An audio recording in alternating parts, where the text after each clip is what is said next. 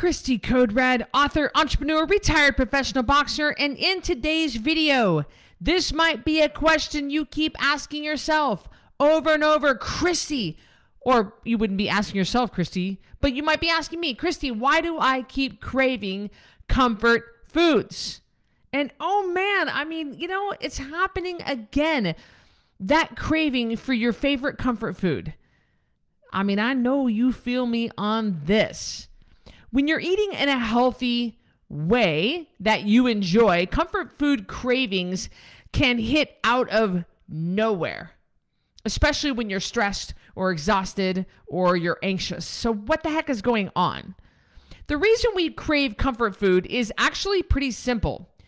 You're worked up in some way.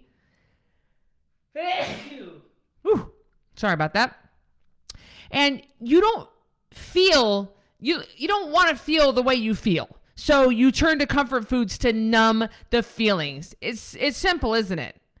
See, digestion takes up 2/3 of the body's energy, which means that when you're digesting food, your body temporarily has fewer resources to spend on feeling your feelings. Eating is a way to get relief from emotions that you just don't want to feel. It could be anything from stress to anxiety to depression to anger to not feeling safe. It's really not a surprise if you think about it. Annoying, of course, but really not a surprise. From the time that we're born, we're either given our mother's milk or formula.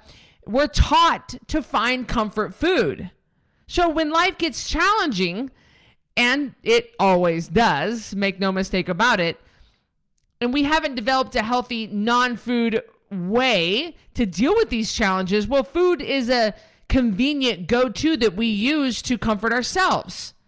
Comfort foods, in particular, are tempting because they give you this heavy, relaxed feeling to offset the emotions that could be hard to deal with, like stress, anxiety, fear.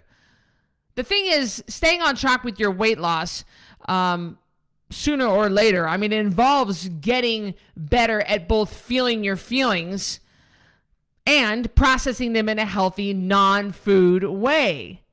So it's really important to get good, healthy, non-food ways to cope with your emotions that you're comfortable with, both so you can stay on track and because it's just better for you mentally and physically than eating crap, getting drunk, getting high, smoking, whatever other vices that people have that they use to cope. What you do to cope in healthy ways depends on what works best for you. But involving your body is a great option. You could get a massage, you could take an Epsom salt bath, you could dry brush, you could go on a relaxing walk, or you could do some gentle yoga. Remember, we don't have to do exercise to lose weight. We don't believe in that. But a walk or yoga could be a way to process and calm down without using comfort foods. You could also return to a hobby like stretching or coloring or sketching or crochet or jewelry making or whatever you enjoy and let that comfort you.